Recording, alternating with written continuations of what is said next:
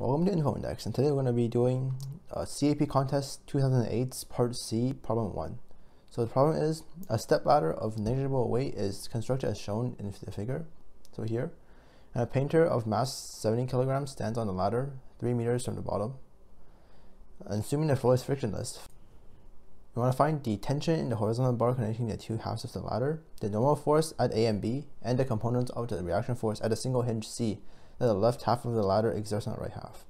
So what you want to do first is draw a free body diagram of these two hinges. So for the left one, you can just draw a line. You can see at bottom there's going to be a force up, normal force, and at the midpoint there's going to be tension force inwards.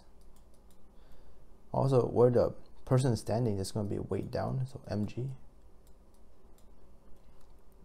And then here, draw the right one. So as well, this is going to be normal force, and it's going to be tension this way. Now if you look at this person is standing here, right? So this part will be heavier, so she'll be exerting a force on the right hinge. So there will be a force acting upwards. Let's just call it Ry. And the force acting this way, call it Rx. Similarly, from Newton's third law, we know on this ladder then the force will be acting downwards, Ry, force acting this way, Rx. Now we know since the ladder isn't moving, the net force acting on the ladder must add up to 0, and also the torque must add up to 0. So let's just write the net force equations for the left side. So we know for the left side, the sigma Fx is just going to be equal to tension minus Rx, and it's equal to 0. And for in the y direction, it's going to be equal to Ry minus mg up down plus Na is going to be equal to 0. Now to find the total torque, we're going to have to get an angle first. So let's just let this angle be theta, and let's let the pivot point be here so we don't have to calculate torque for these two forces. So for mg, you want the length to be perpendicular to the force to have any torque. So let's make a triangle here. Well, this length is just 1, right? So if you want to be perpendicular, it's just going to be cosine. So it's going to be 1 cosine theta mg. And for tension as well, it will be sine to be perpendicular to this. And this length is 2, so it'll just be plus 2 sine theta tension. And now for the normal force, can be the perpendicular is going to be cosine again, but this is in the opposite way, so it will be subtracting, and the length is going to be 4. So it's going to be minus 4 cosine theta normal A. Now we can just do the same for the right diagram as well. So we look at the force in the x direction, tension is going this way, and Rx is going this way, right? For y direction, MB is going up and Ry is going down. So let's write the statements. So for the right side, Fx going to be equal to Rx minus T, which is equal to 0.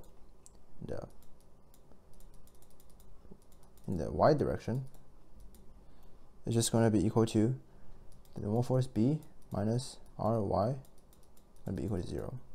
Now we'll calculate the total torque as well. So following what we did with the left one, similarly we do this. So for tension, your perpendicular is going to be a cosine theta, and for NB, your perpendicular is going to be a sine theta. So you get your torque to be equal to 4 NB cosine theta minus 2 sine theta tension, which is equal to 0. Now what the question asks you to solve is tension. So you want to find tension. So I want to find normal force A, also normal force B, also the reaction forces on the left side, right? So this Rx and Ry respectively. Okay, so here we have some unknowns. We have T unknown. We have effectively 5 equations in total, because this one and this one are basically the same equation. So we can cross out one of them and just use these 5 to solve. But we need to know theta first before we can solve, right? So we can just simply look at this triangle and can figure out what theta is. So if we draw a vertical here, you can see that this side is going to be 1 meter, and the hypotenuse is going to be 4 meters. So we know cosine theta, let this be theta, it's just going to be equal to 1 over 4. So if we do arc cosine, you get theta to be equal to around 75.5. And now you have theta, you know mg, it's 5 equations and 5 variables you need to solve, and you can just solve for these. So for the sake of time, I won't solve the 5 equations manually as it will require a lot of time. So I'll just write down the answers. So tension is going to be 133 newtons approximately. Your normal force for A is going to be 429 newtons. Normal force for B is going to be 257 newtons. Your Rx is going to be 133 newtons. And your Ry is going to be 257 newtons. Now if you want to verify these solutions, I strongly encourage you to do so. It's only 5 equations and you can solve this at home to see that these answers are indeed correct.